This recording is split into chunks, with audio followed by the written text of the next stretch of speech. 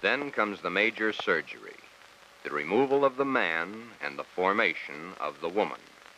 A woman born at the age of 24. A new life is begun. The body of the woman within begins to appear now. The world is shocked by a person who changed his sex.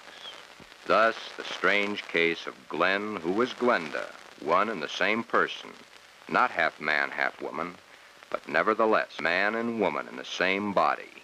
He dares to enter the street dressed in the clothes he so much desires to wear. Glen is engaged to be married to Barbara. Glen's problem is a deep one, but he must tell her soon. She's begun to notice things. Soon she will realize. He learned that foreign doctors were doing marvelous work with a sex change. Man to woman, woman to man.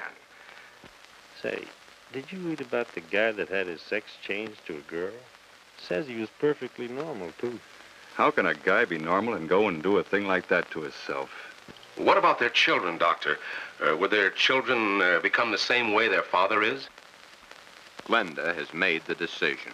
If the newspapers had not gotten hold of the story, it would have gone untold, unnoticed as so many others in medical history.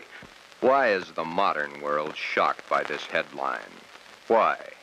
Do you realize what would happen if every man in the country that wanted to wear women's clothes or felt like a woman went to their doctors and wanted a sex change?